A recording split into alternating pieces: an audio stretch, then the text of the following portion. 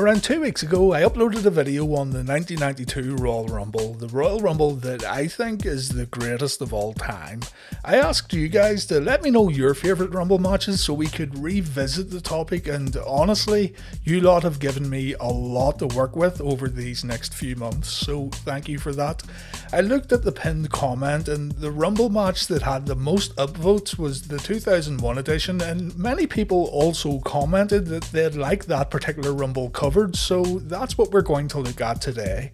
I know also that this isn't a great way to pick a winner, so after this video goes live, I'll put a poll up and you guys can decide the next Royal Rumble video that gets covered. I know which ones are popular with viewers, so if you didn't choose the 2001 Rumble, then I'm pretty sure your favourite will get included in the poll. This will be a fun one for me too because I haven't watched this Rumble in quite some time, so let's get to it. Alright, so the 2001 Royal Rumble was held on January 21st in the New Orleans Arena, now known as the Smoothie King Centre. Today's video is only going to look at the Royal Rumble match, but it's also important to look at the WWF title and what was going on in the main event storyline. There's not much point covering a Royal Rumble without knowing what was going on in the lead up to the big match. Our champion is Kurt Angle. Kurt had won the title back at the 2000 No Mercy pay-per-view, and Kurt had been having quite the run with the WWF Championship. The Olympic gold medalist had defeated The Rock to win the gold. He had a successful title defense against The Undertaker at the Survivor Series, and Kurt somehow survived the Armageddon Hell in a Cell, where he defended the belt against 5 other superstars. On the January 8th, 2001 episode of Raw is War, Stone Cold Steve Austin got a shot at Kurt's title, and Austin had the match won after nailing the Stone Cold Stunner. Austin pins Angle, and then Triple H pulls the referee out. The game had just cost Austin the WWF Championship, and Stone Cold, of course, wasn't very impressed. Stone Cold invites Triple H to get in the ring. The two men have a seriously intense stare down, and the crowd pops huge when the two men begin slugging it out. Triple H ends up destroying Stone Cold with a metal pipe as the show comes to a close. We'd have to tune into SmackDown to see what happens next. Vince McMahon opens up SmackDown with an announcement. McMahon sarcastically says that he was shocked at what happened last week, and Vince says that Triple H was verbally reprimanded for his attack on Stone Cold Steve Austin. Vince said that in the interest of safety, neither man will be appearing on SmackDown. And then Vince dropped the news that Triple H is now the #1 contender, while Steve Austin would have to compete in the Royal Rumble match in order to get a title shot. McMahon was doing this whole tough but fair thing during this time period, but he was obviously still abusing his power. Triple H appears on the big screen. He pretends to show remorse for his actions, but he instantly switches the game mode when he tells Stone Cold that this rivalry will never be over until Austin is lying at home with a broken neck. Triple H said it's only fair that he becomes the #1 contender, and Triple H says that Kurt Angle is the current WWF champion only because the game allowed it. At the Royal Rumble, Kurt will receive Triple H's undivided attention, and Triple H will receive the WWF Championship. Later in the show, Kurt Angle realised that the odds were stacked against him at the Royal Rumble because he didn't have a McMahon in his corner. So to compensate, Angle announced that Trish Stratus would manage him at the Royal Rumble pay-per-view. Keep in mind that Trish had an ongoing storyline at the time with Stephanie McMahon. So the title match then at the Royal Rumble. Halfway through the match, Trish Stratus and Stephanie McMahon begin fighting. Vince McMahon was forced to break up the fight. He brings the women backstage, so now there should be no interference in this title match. The referee takes a bump and Stone Cold Steve Austin ends up running down to the ring. Austin gets payback by costing Triple H the match. The game gets busted open by the Texas Rattlesnake and Triple H takes a Stone Cold Stunner. Kurt Angle slowly puts an arm over his opponent and the match is over. Triple H is seething and the game goes backstage to look for Stone Cold. It looked like the winner of the Royal Rumble then would face WWF champion Kurt Angle at WrestleMania 17 if Angle could hold on to the belt until then. So now you know what everyone was fighting for here, and you have a little more context going into the Royal Rumble. Let's look at the Rumble match itself, and I know people loved the ladder match between Benoit and Jericho that also took place on this very night, but that's a video for another time.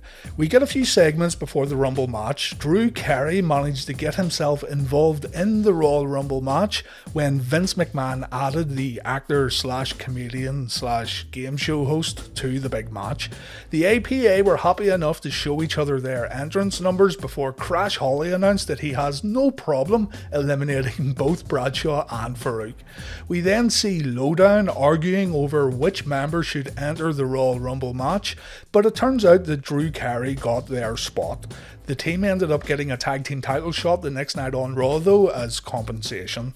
Finally, right before the main event, The Rock cuts a backstage promo where he teases that the Rumble match could end with Steve Austin and himself as the final two competitors. Rock says it doesn't matter who it is though, The Rock is winning the Rumble and he's going to WrestleMania. Howard Finkel goes over the rules of the Royal Rumble before the number one entrant is revealed, and it's Jeff Hardy. Jeff is going to open up the match with the Right to Censor's Bull Buchanan. The action starts up right away with both men sharing offense. No one really gets the upper hand before the next entrant makes his way to the ring, and it's Matt Hardy. We have the Hardy Boys in the ring together to kick off the 2001 Royal Rumble, and naturally, Matt and Jeff work together to eliminate Buchanan. Matt and Jeff don't hesitate in fighting each other, they give a friendly fist bump before going at it, and the Hardy Boys do battle right up until number 4 comes to the ring. Matt and Jeff stop fighting as the clock reaches 0, and Farouk makes his way into the Royal Rumble. Things initially look bad for Matt and Jeff, but they manage to work together in order to eliminate Big Ron Simmons. And as Farouk gets eliminated, Matt tries to throw Jeff over the top rope. He isn't successful, and instead, the Hardy Boys remove their shirts as the young female fans in the audience begin squealing with delight. Next out in the Royal Rumble is Drew Carey. He high-fives the fans on his way to the ring as Matt Hardy hits a leg drop on brother Jeff. Drew is in absolutely no hurry to get inside the ropes. Jeff fails to connect with a dropkick, but Matt sells it anyway, and the two Hardy Boys begin fighting in the corner as Carey gets in the ring, still wearing his glasses and still smiling away. Matt and Jeff end up eliminating each other, and Drew Carey is left in the ring all alone, and to be fair, the audience are cheering for him. Well, wipe that smile off your face because the Big Red Machine Kane is our next entrant, and Drew struggles to show any fear. It looks like he's having way too much fun. Kane gets in the ring, his pyro goes off, and Mr. Carey tries to buy his way out of the beating he's about to receive. Just as Drew gets lifted up for the chokeslam, our next competitor enters the match. It's Raven, and Raven hits Kane across the back with a kendo stick. Drew Carey waves goodbye and he eliminates himself as Kane begins decimating Raven, and the WWF milk this Drew Carey appearance for all it's worth by keeping the cameras on him while he says goodbye to the fans. Raven eventually goes to the outside to find a few weapons, but Al Snow makes an appearance. He attacks Raven, and then the countdown clock appears. The buzzer goes off and no one comes down. Al Snow is actually our 8th entrant here, and the audience boos at how this was handled. I don't see the point in it either, really. One of the best things about the Rumble is seeing who runs down when the clock reaches 0, but sure. Al Snow quickly turns things into a hardcore match. Raven takes a bowling ball right to the balls, and the 3 men beat the hell out of each other with trash cans before the next entrant comes out, Perry Saturn. Jim Ross asks, what is Terry Runnels not wearing, as Jerry Lawler goes nuts for the puppies. Saturn goes right after the Big Red Machine in a ring filled with trash cans and garbage. All 3 men try to take out Kane before the next entrant comes out. The 2 minutes in between competitors seem to be going by really fast in this Rumble, by the way. And then entrant number 10 comes out. It's the Lethal Weapon, Steve Blackman, adding even more hardcore wrestlers to the mix here. A little bag has been conveniently left inside the ring containing Blackman's Eskrima sticks. Blackman goes to work on everyone, but Kane manages to put an end to the Lethal Weapon's offensive flurry.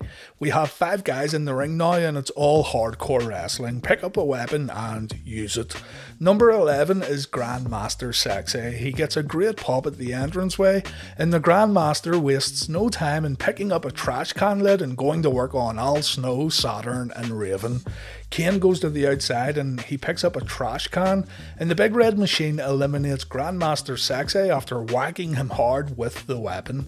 Kane then eliminates Steve Blackman with the help of a trash can lid, and then Al Snow, Raven and Saturn all get thrown out by the Devil's favourite demon. Absolute destruction here, and this Royal Rumble is remembered for Kane's performance on this night. This puts an end to the hardcore portion of the match.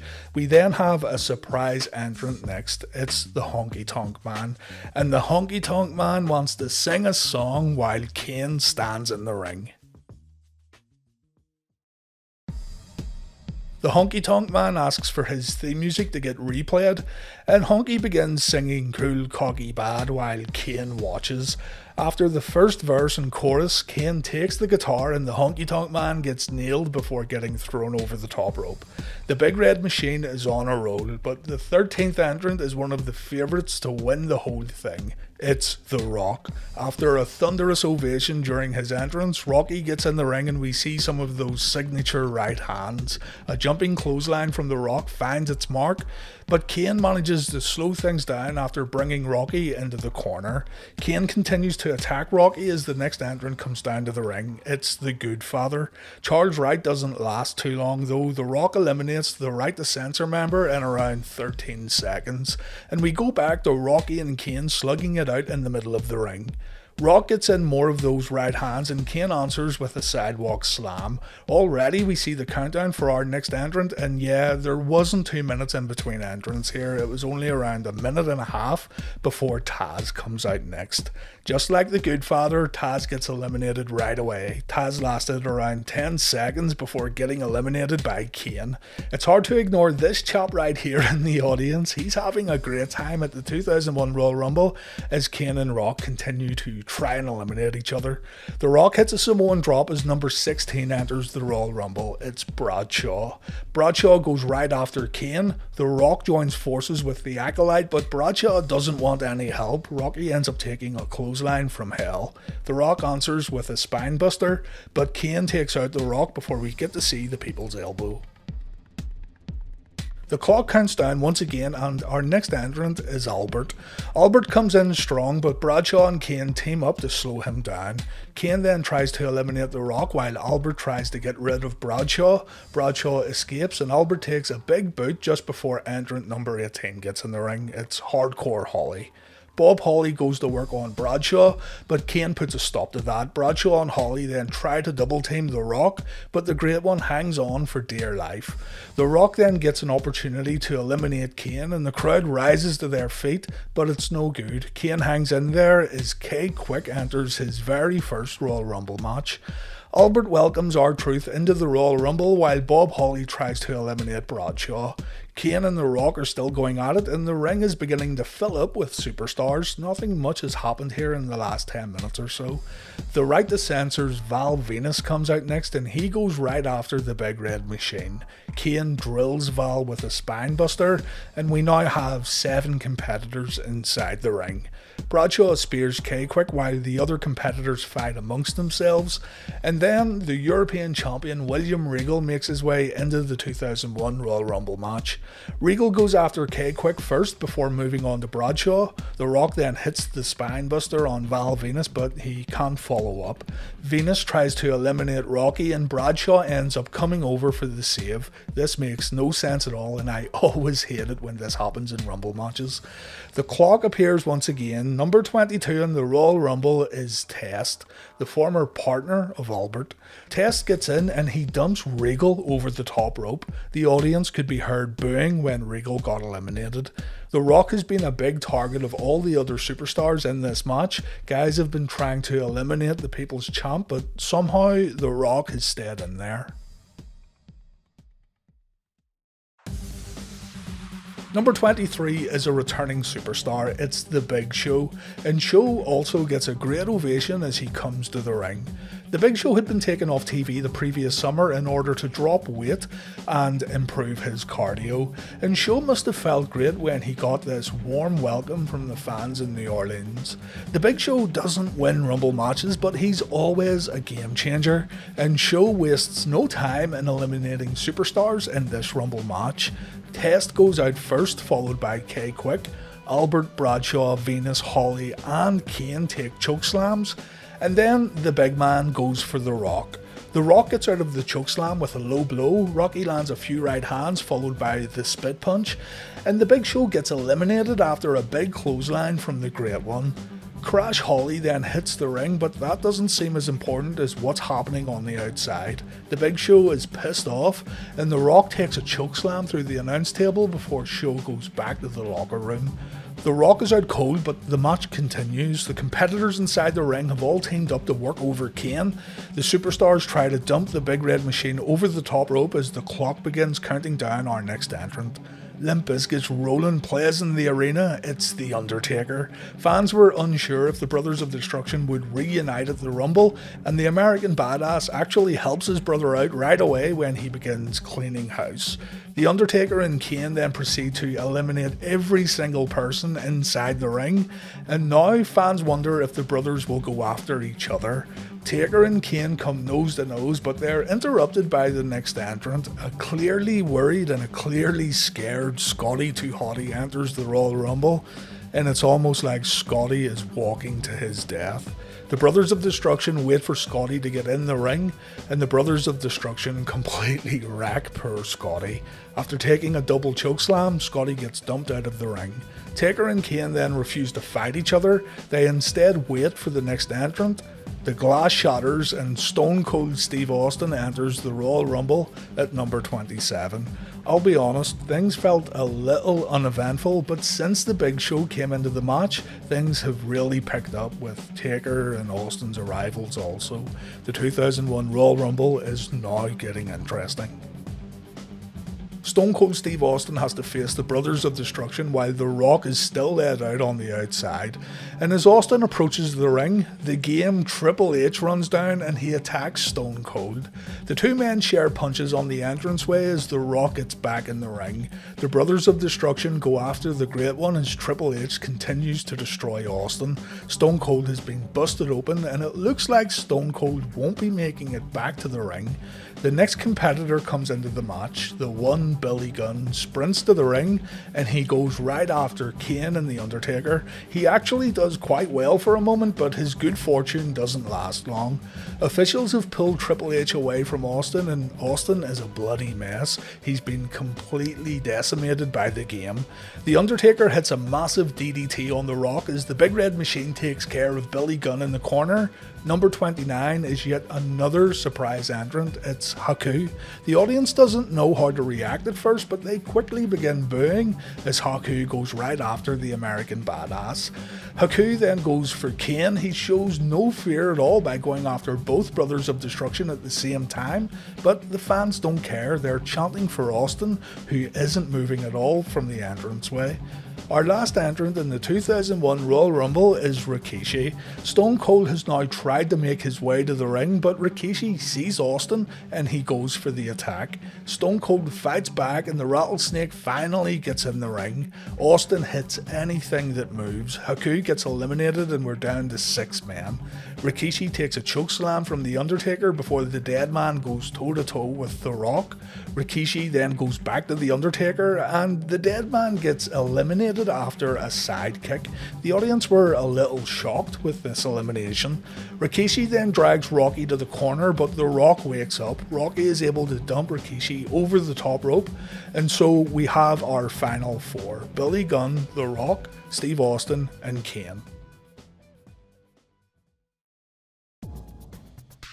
Billy Gunn hits the Famouser on Stone Cold, but it doesn't do enough damage. Gunn tries to eliminate Austin, but Gunn gets thrown out instead. The Rock hits a DDT on Kane before all three men take a break. A great moment then happens when Austin and Rock lock eyes from across the ring. The two men step up and it's right hand after right hand as the Rattlesnake and the Brahma Bull go at it in the Royal Rumble. The Rock goes for the rock bottom, but Austin reverses with a Stone Cold Stunner. Kane then wakes up, but the Lou Thesz press puts the Big Red Machine right back down to the mat. Austin then finds himself getting nailed with a rock bottom.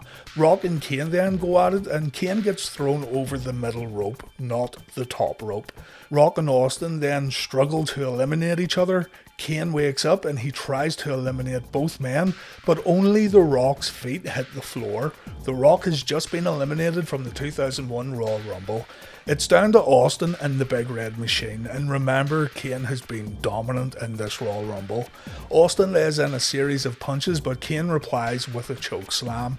Kane then signals that the end is here, but Stone Cold hits a low blow that buys him a little time. Kane then goes to the outside and he grabs a steel chair, but Stone Cold kicks his opponent. Kane goes for the tombstone, but Austin reverses and he hits the Stone Cold Stunner. Austin then grabs the steel chair. He smashes Kane's face in, not once, not twice, but 3 times. And Stone Cold wins the Royal Rumble by clotheslining Kane over the top rope. The pop is absolutely tremendous. The 2001 Royal Rumble comes to an end, and Steve Austin is going to WrestleMania 17 to face the WWF Champion, whoever that may be. Stone Cold celebrates with a few beers in the ring as the show comes to an end.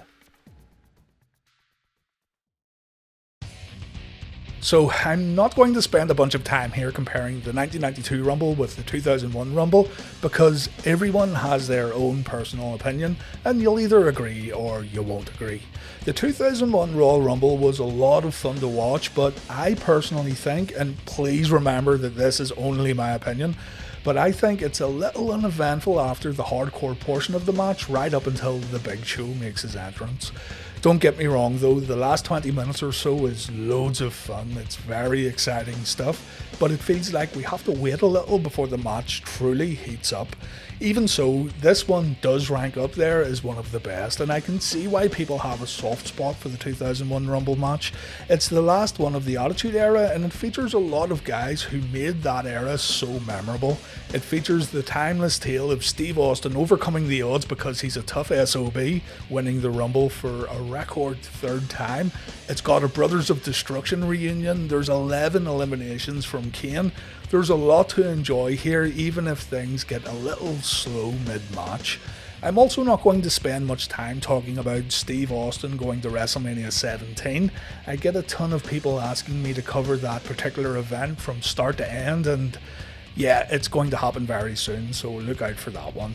But is the 2001 Rumble my favourite Rumble match? No, I still prefer the 1992 Royal Rumble, but as a complete event from start to end with the inclusion of the ladder match, the 2001 Royal Rumble pay-per-view is maybe a better show overall.